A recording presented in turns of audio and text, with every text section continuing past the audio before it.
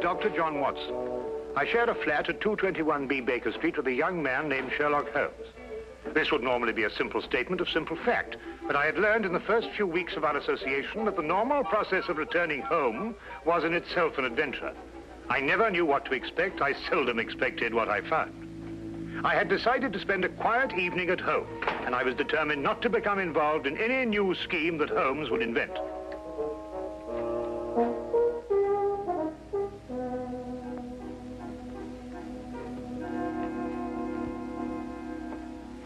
Sulfate gas. Oh? Do you remember the Dietrich case, when the defense tried to prove that no one could produce the deadly poison without a trained chemist? No. Well, I'm going to try it now. With kitchen utensils and a secondary school chemistry book. I knew it could be done. There it is, Watson. Brilliant. Now you've done.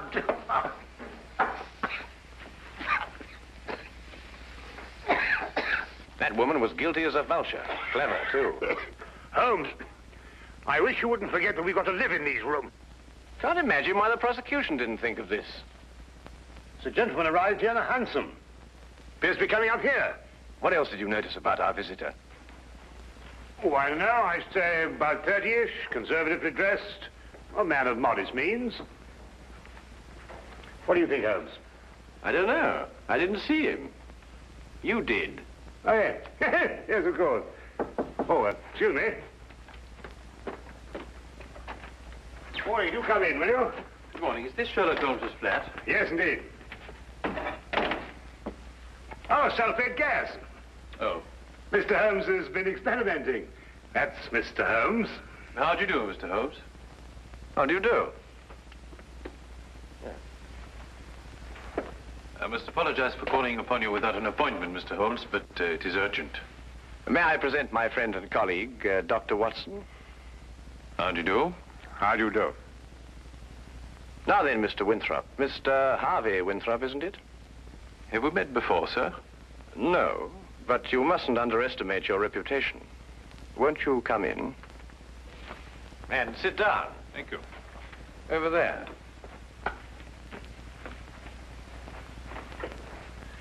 I had heard your powers of observation were remarkable, Mr. Holmes. Perhaps you also know the purpose of my visit. I can only say it's a personal matter. How do you know? It is always a personal matter when one consults me rather than the police. Of course. But my reason to see you actually concerns my elder brother, John. It is he who controls the family wealth. In the event of his death, I would be sole heir. Does his death seem imminent? Well, his life has been threatened. In what way? I noticed you didn't ask by whom. You took pains to point out that only you would benefit by your brother's death. If you knew who made the threat, you wouldn't be so concerned with your own innocence. You're right. I do not know who's making these threats. Actually, I don't even know if it is a who. I beg your pardon, sir? Well, it is possibly a what, Dr. Watson.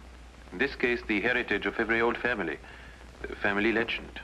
What is the Winthrop legend? Every member of the family destined for a violent death finds about his person silver coins. Silver coins? Oh, you mean like those silver coins we pirates use called pieces of 8. Exactly, Dr. Watson. Pieces of 8 as a warning, and at the time of death, a gold doubloon. Have these coins any special significance? 30 years ago, my father was killed by a fall down the stairs in the main hall of Winthrop Manor. A gold doubloon was found under his body. Was he actually seen to fall downstairs? No, the manor was closed and has remained so ever since. I assume your brother has discovered several silver coins. Each day for the past 7 days. I see. What has been his reaction? He has decided for the first time in 30 years to reopen Winthrop Manor. In defiance of the legend. Exactly. We are going to be there this weekend. Who is we? My brother, my fiancée, and myself. And I would like you two, Mr. Holmes and Dr. Watson, to be there as well. Well, that's very good of you, sir. Do you have any other evidence to substantiate your belief? I was very young in those days, but I can still remember the sight of my father's body at the bottom of those stairs. Dr. Watson and I will arrive at Winthrop Manor this Friday night. Oh, thank you very much. If there is anything I can do until then, or if there's any question you want to ask me before, please don't hesitate to call upon me at any time. We'll do that. Thank you. Again, thank you, gentlemen. Not at all. Good day, you, sir. Good day. Well, Holmes, what do you think? I think it's amazing the extent to which people will go to obscure the simple facts of murder or threatened murder. You don't believe in the legend? Nonsense.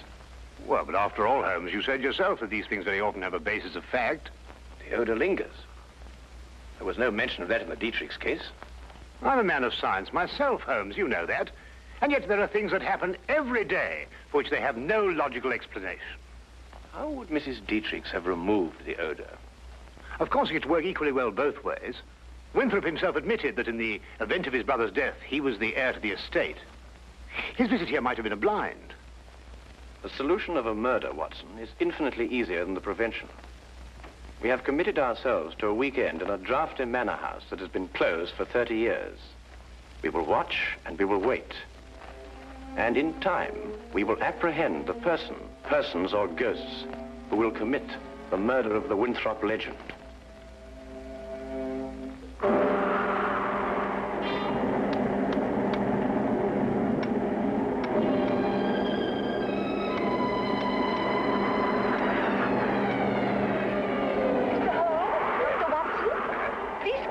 Thank you.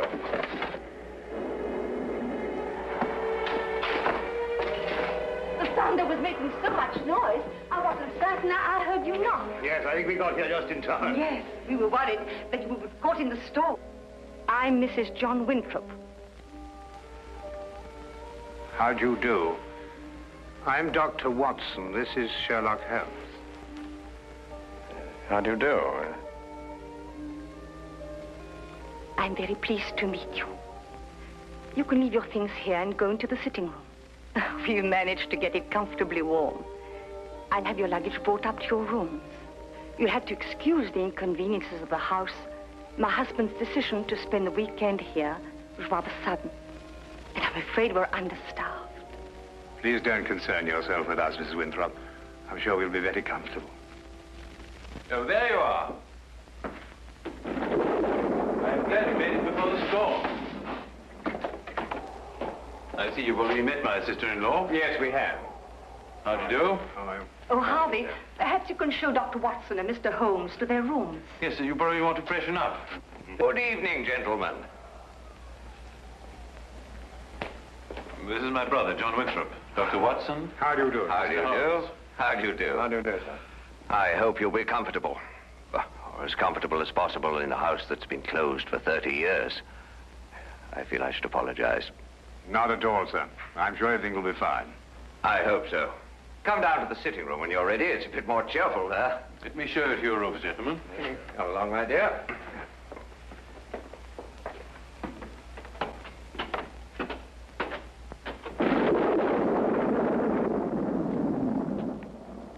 You didn't mention your brother was married. Didn't I? I thought I had. Then surely she would be the heir to the estate if anything should happen to your brother. No, the estate upon his death goes to the next male member of the family. Oh, I see. How did Mrs. Winthrop lose her sight? It was a riding accident, shortly after they were married. My sister-in-law is a remarkable woman, Mr. Holmes. She took to her new way of living with cheerfulness and thoroughness. Yes, it's always encouraging to hear of such cases. And it reflects great credit on those surrounding the patient. Oh, Peg, I want you to meet... Dr. Watson. And you must be Sherlock Holmes. Harvey has told me so much about you. Gentlemen, my fiancée, Miss Margaret Hall. How do you do? How do you do, Miss Hall? John and Alice are in the drawing room, darling. We'll be down shortly. All right, darling. I think we're going to have a wonderful weekend, in spite of this old house. Don't keep yourselves from us too long, gentlemen. You're a very lucky man, Mr. Winthrop. She's a lovely girl. As a matter of fact, you know, there's some very good hunting country around here. Do you go in for that sort of thing, Mr. Holmes? On occasion, sir. Not very often, thank you. My wife thinks I'm a bit reckless. She worries about my neck. A glass, my dear. Thank you. That appears to be a preoccupation with more than one member of your family, sir. You mean my brother, too? And the reason for your being here? Nonsense. I said the same thing. And you agree with me? You, too, think it's a lot of rubbish? I don't think we're referring to the same thing, sir. I'm talking about the legend, of course. Ah, I see. May I ask, sir, what precautions you've taken against it? What would one do? How does one fight a myth? Well, what's your opinion, Mr. Holmes? Should I take this matter seriously? You are obviously taking it seriously by defying it.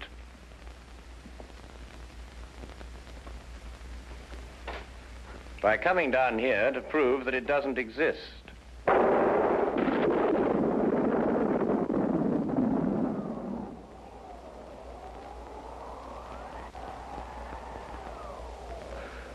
Jove, I hadn't thought of it like that. You're dead right, of course. But let me put it like this. Do you really believe the legend is dangerous? You are obviously overlooking the second conclusion, sir. If the legend is real and beyond our understanding, then your life may be being threatened by the supernatural. If we rule that out, then the threat has a very realistic source. In either case, the threat remains. I hadn't thought of it that way. But there are just the 6 of us here, Mr. Holmes. Surely if there is danger for John, it couldn't come from any of us. There are just the 6 of us now, Miss Hall.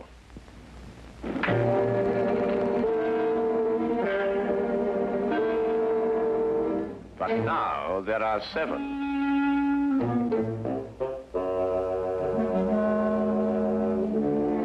John, what is it? Nothing, my dear, nothing at all. I think we'd better go into dinner. Excellent idea.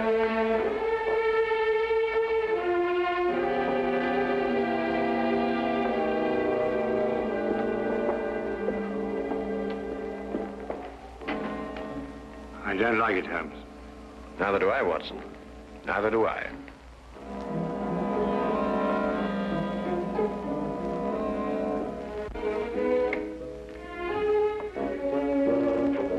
Oh, come in, Watson. Oh, don't be alarmed, old chap. I don't think this contraption has been fired for centuries.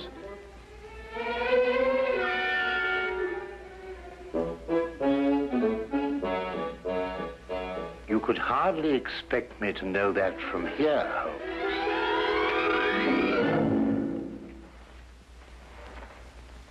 It seems it's working after all.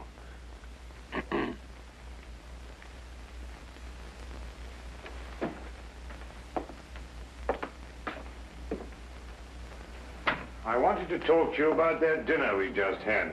Oh, yes, yes. Excellent, Doc. Don't you agree? Well, it was better than the conversation, or lack of conversation, I grant you. Well, quite natural under the circumstances. Everyone's suspecting things they'd rather not say. What do you make of it, Holmes? Did you realize that young Harvey Winthrop was in love with Alice before she married his brother? Holmes, you're fantastic. How did you determine that?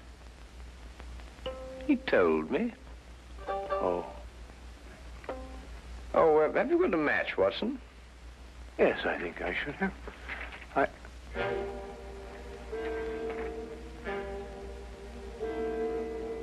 Holmes, look.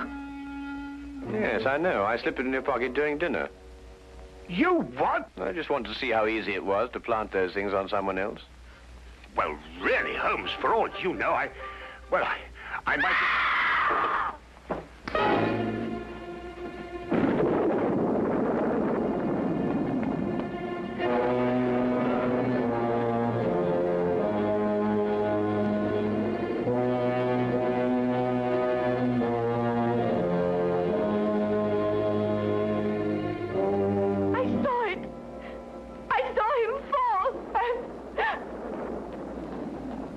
He's dead.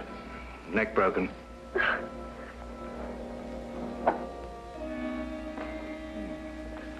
A gold doubloon. What's happened? Will someone tell me? What's happened?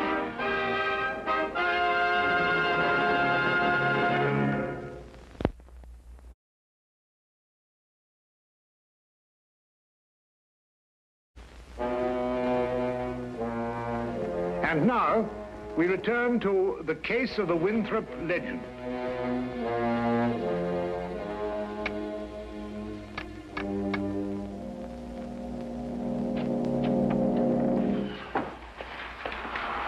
Had quite a time getting back here. The roads are turning bad. Harvey Winthrop. Good evening, sir.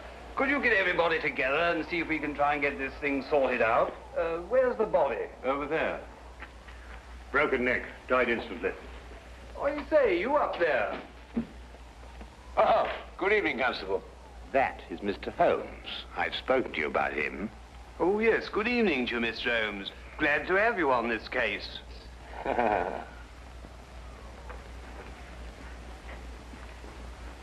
His wife. Been a terrible shock for her. Oh, Mr. Holmes, I'd like to discuss this case with you. I've got several theories. Dr. Watson was telling me coming down in the carriage. I think it would be better if she retired for a while. These will help. Thank you, Doctor. Dr. Watson summarized the legend for me on the way down, but quite frankly, Mr. Holmes, I would say we're opposed to a devilish mind here. Holmes, really? I don't know. What on earth do you think you're doing? A button. At the very least, the very least. Observe, Watson, I've almost torn a button loose. Oh, so I should think after all those acrobatics. Are you going to sit like that all evening? And yet the late Mr. John Winthrop fell down a long flight of exceptionally sharp stone stairs without damaging his clothing. What's that? I'd better check. Yes, I think you had. He may not have torn a button, but he suffered some very severe damage to his neck, I'd like to remind you. An indisputable fact, my dear Watson. Well, what are you getting at, Holmes? That's right. Now we're getting somewhere. Come on, Watson, let's examine the situation more thoroughly. The killing blow was struck at the back of the neck, is that right?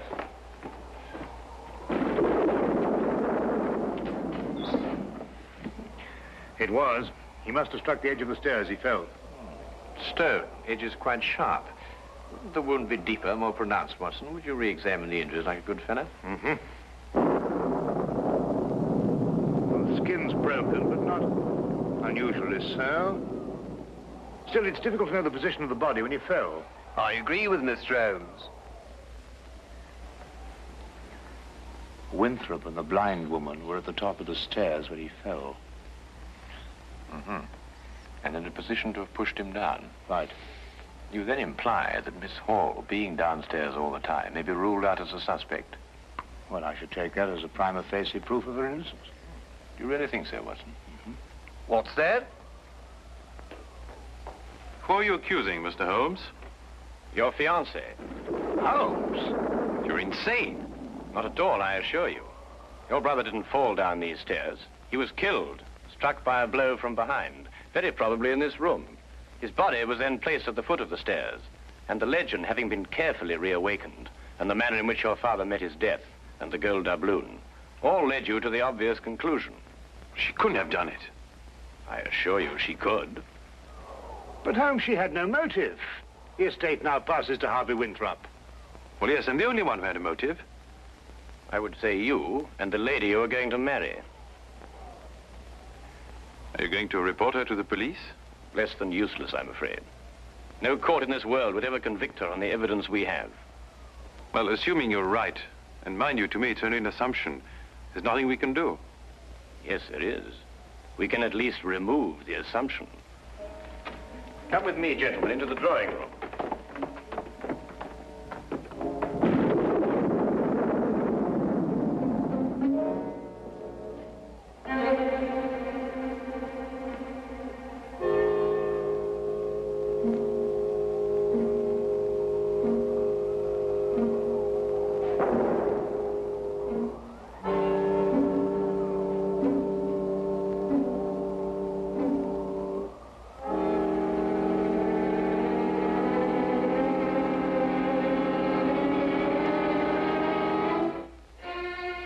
Oh, Constable.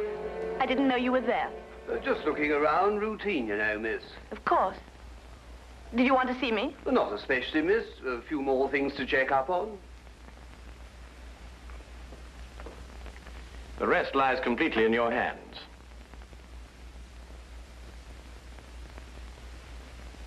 Alice is resting now. Not sleeping, but... Oh, this whole thing is horrible. If you'll forgive us, Dr. Watson has a medical certificate to fill out. Yes, I should attend to that.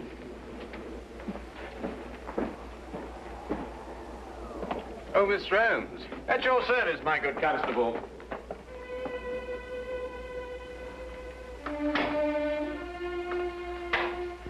That Holmes. What a peculiar man. What? Oh, Holmes, yes, he is, isn't he? Peg, Yes? Well, this is difficult to say. What is, darling? In light of what's happened, I think it's best we break off our engagement. Break off?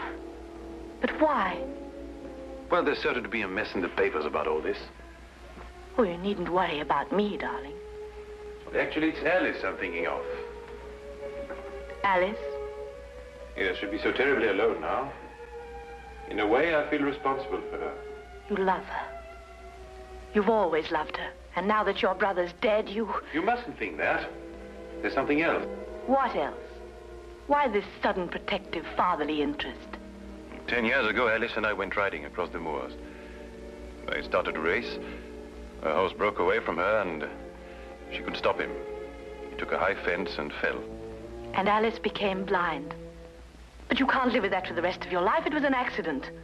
It was unfortunate, but it shouldn't influence our relationship now. I'm afraid it does. To me. John dies and you take Alice. That's funny. That's really ironic. Ironic? What makes you see ironic in such a situation? I don't know. I just meant nothing. Just an expression.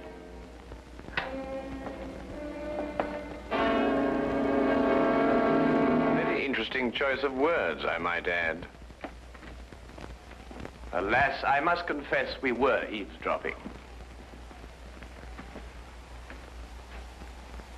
Is there anything you'd like to confess, Miss Hall?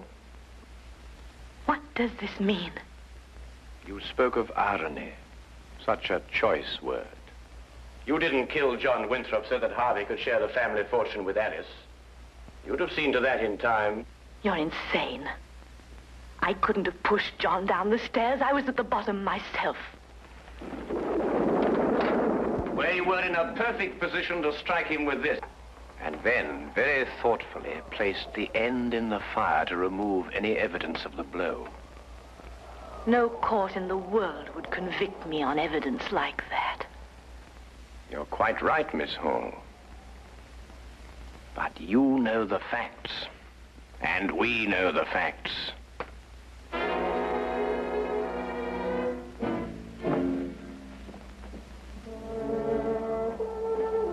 But surely, Holmes, something can be done. I don't think so, Watson. The young lady used her wits and an ancient legend. And a murderess walks free.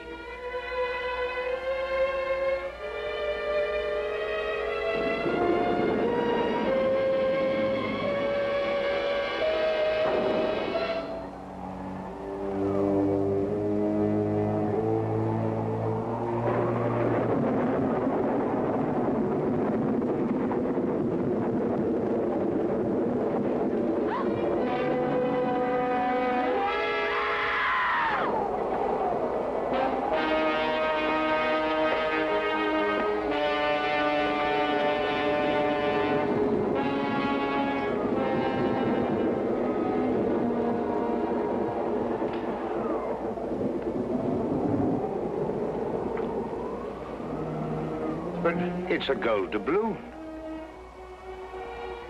And she said no court in the world would ever convict her.